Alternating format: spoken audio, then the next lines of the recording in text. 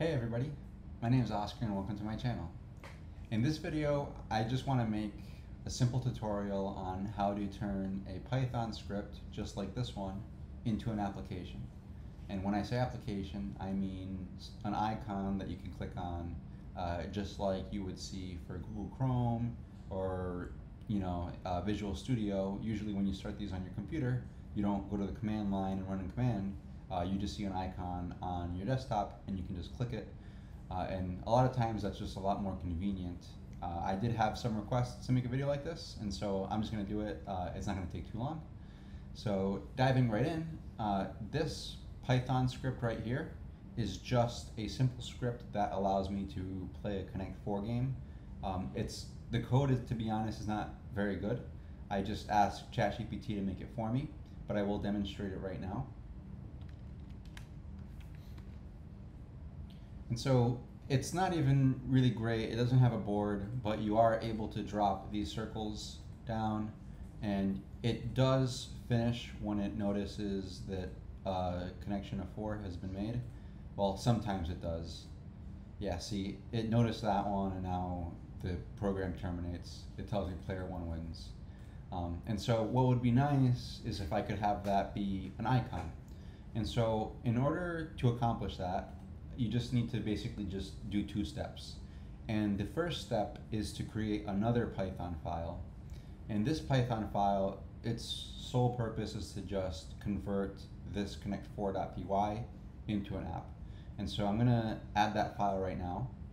And so I added it right here. It's this setup.py file. And so essentially it's a very simple file that just calls one function.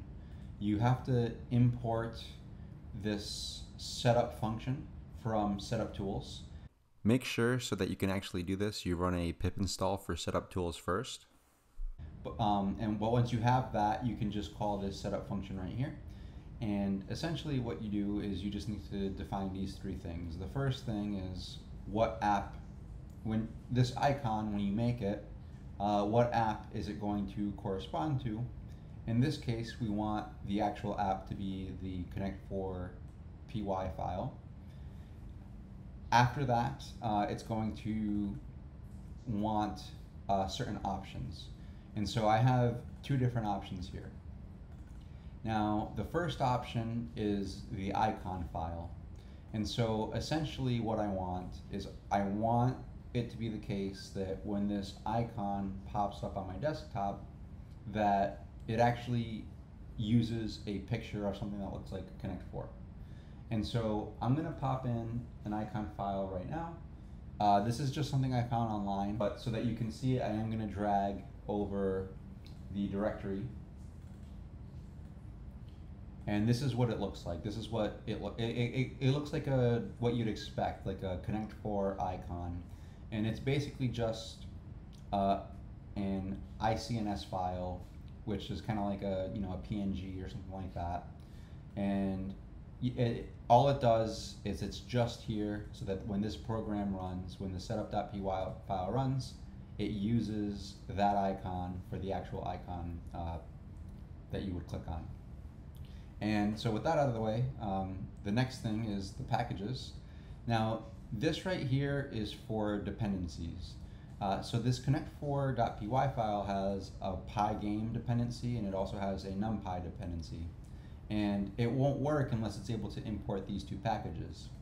Now, what'll happen if you run this script without including this is it'll try to run this Python code, but the environment that this Python code lives in does not necessarily have the packages that you have imported on your computer. Like, in order for me to run this script even on the command line, I would actually need to do a pip install for these packages so that I have it available.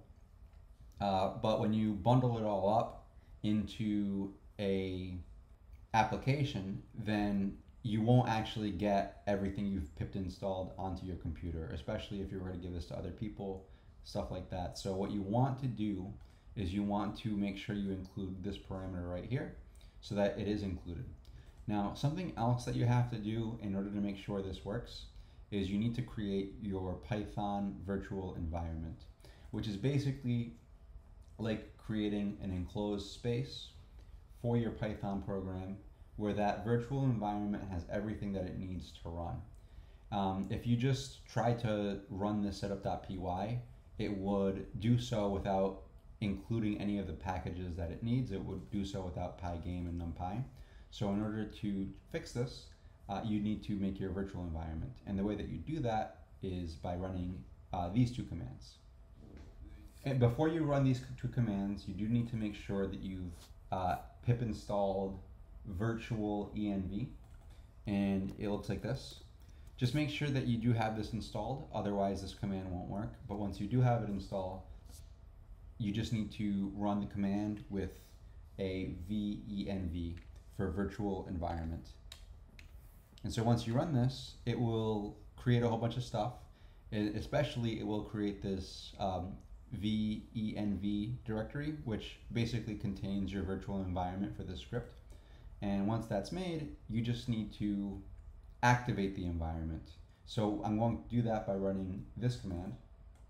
And I basically just ran source venv bin activate. And it's essentially just running this file that is in this directory, bin activate. And what it does is it changes your command prompt to be in the virtual environment. That's why you see this venv here. It's because now every command I run from now on is within the context of my virtual environment. And so now that that's out of the way, now that I'm in this virtual environment, I can just run the setup.py file like I would any other Python file, and I can do so by running python3 setup.py. And after that, I do have to include a couple more things. The first one is py2app, and the second one is this -a. And basically, once you run this command, it should do everything that you need it to do in order to create the icon. And so it ran, and once you see this done, you know it's complete. And so now I'm going to navigate to this directory here, but on Finder. And so this is the directory, and I'm going to go into this dits directory, and here is the icon. So when I click on it, it's going to run like an application, and the Connect4 game now pops up. And this is pretty cool because you can treat this executable as any other application. So you could, move it to the applications directory here, like you would any other Mac application. I'm not going to do that right now, only because I've already done that before, and as you can see here, I already have it. And you could go to the home screen and you can have it be here like any other application that you would. Another thing that you can do is when you run this, you can pin it to the dock. You can do anything that you would do with a normal application. But that's basically the tutorial. That's all the steps you need to do in order to have this script, what was once a script, now be an executable file. And that's it for this video. Thank you for watching, and until next time.